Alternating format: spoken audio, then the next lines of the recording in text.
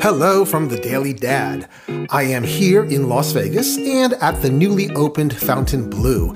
It's late August 2024, and this lovely resort has only been open for about 6 months. It's huge, like every other mega resort here on the Strip, so I'm getting a little hungry from all this walking around and am in the mood for a good steak. So today on the Daily Dad, we're going to visit Don's Prime here at the Fontainebleau, and that means that you get to come along for the ride too. So let's grab a seat at the bar and start our 4-star dining experience. It's Don's Prime for dinner tonight on the Daily Dad.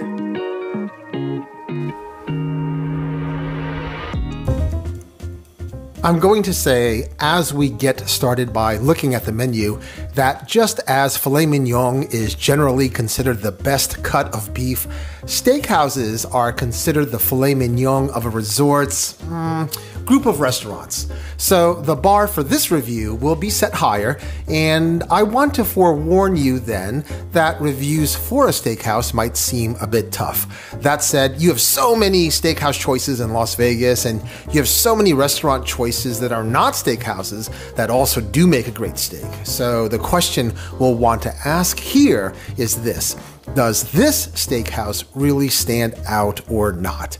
So let's finish skimming through the dinner menu and get started. And oh man, this is a great start actually. Check this out. It is monkey bread. It's pull apart bread. It's right out of the oven and absolutely delicious bread. Wow, this is like the unicorn of bread. Really a myth in my mind until now. It's certainly a banger of a way to kick off dinner. So a nice juicy filet mignon is really my go-to at a steakhouse.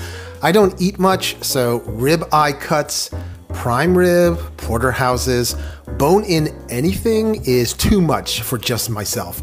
Thus, a 9-ounce filet is usually the perfect size for me. And this one is as good as any filet that I've had in any other fine steakhouse. Flavorful and tender and just the right amount of seasoning along the exterior. It sits on several half spears of asparagus, so you're getting some veg with your meal, and a trumpet mushroom sits atop the filet. Now, as you can tell, I did add an accompaniment, the king crab Oscar topping. You know, for some reason, my tummy can always make room for king crab, and this is delicious, like having your favorite beer after a hard day's work. It just feels so right. Now, for my side dish, I chose asparagus. What? More asparagus? Here's where I am going to give Don's Prime a demerit. I think, as I did not know, and it wasn't in the description, that the filet would come with asparagus, the bartender, who was my server, should have mentioned that. Excuse me, but your filet will already come with a few spears of asparagus. Could I recommend instead the mushrooms? You know, that's what 4-star dining experiences should be about, right? But now I have an abundance of asparagus.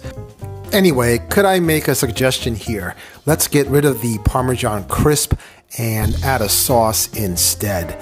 Perhaps a dill butter sauce, maybe hollandaise sauce, or maybe a Dijon mustard sauce. So I'm not really a fan of how this asparagus dish is presented.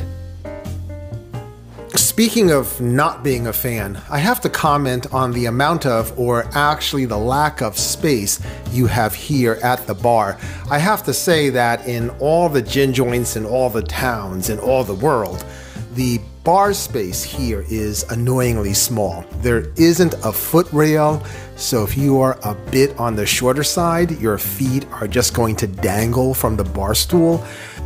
There really isn't much space to maneuver your legs under the bar, and the bar top area itself has barely enough room for your main course and your drink and your silverware.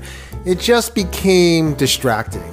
For me, it was so distracting and annoying that I didn't really feel like sticking around for dessert, although the options do look very tasty. Maybe that's my loss. But in any case, I did feel somewhat claustrophobic, so I felt like I needed to get some air. I thought the main dining area to also be small. I counted maybe 20 tables. In fact, that would explain why this place looked full on a Monday night at 5:30 p.m. Sure, maybe part of it could be its popularity, but I think it has more to do with the fact that this restaurant has a very small footprint. So if you do plan to eat here, but not at the bar, reservations are probably necessary.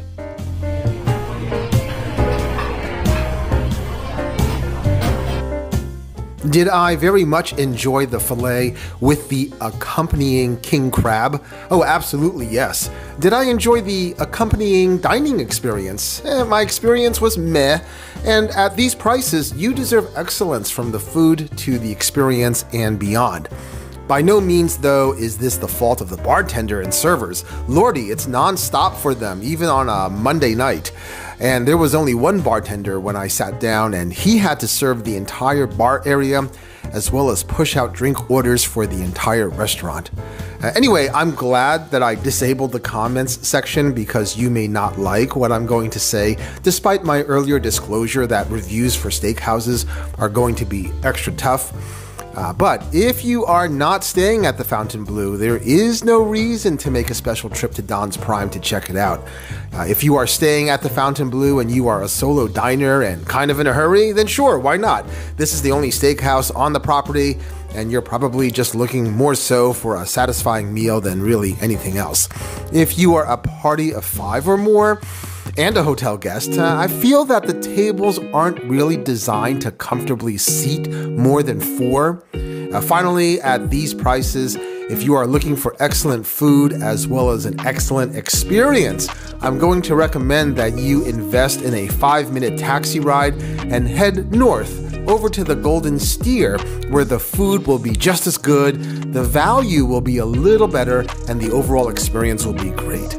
Now, admittedly, I had greater expectations, but Don's Prime as a dining experience is more skirt steak than filet, and so it gets 2 stars out of 4.